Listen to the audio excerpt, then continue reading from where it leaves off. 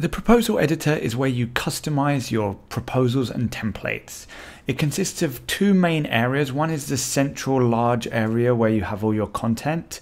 You can see the different content blocks you can move around here. The second area is the widget and design panel on the right. This is where you can select different content blocks to add to your proposals.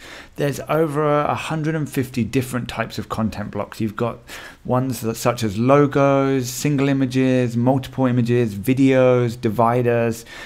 They're all split up with the drop down so you can find them quickly and easily. Once you know which widgets you want to add, you just drag those straight over into the central area. You can look at the proposal at any time just by clicking on client view, and this is exactly what the client will see. When you click on any widget, you will see a horizontal toolbar at the top that pops up that allows you to format all of the text, very much like in Word or Google Docs.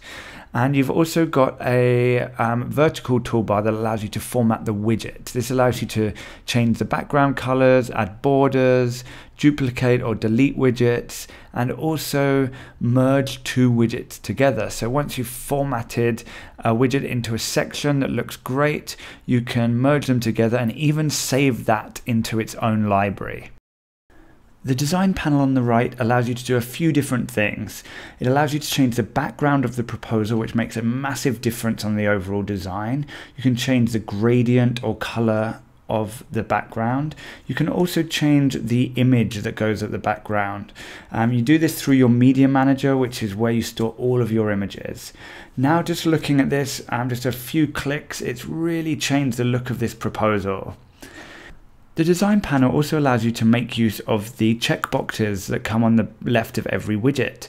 Once checked, you can perform bulk actions on multiple widgets at once. So you can change the background, change the fonts, change the borders. This allows you to have some extra flexibility of completely changing the design of the proposal once you've created it. Adding video is super easy. Just click on the video widget, find the video you want that's hosted on YouTube, and one click and it's added to your proposal. Now, if we can give you any other support or advice or help, don't hesitate to contact us at support@perfecteventproposals.com and talk to somebody smart who can help you.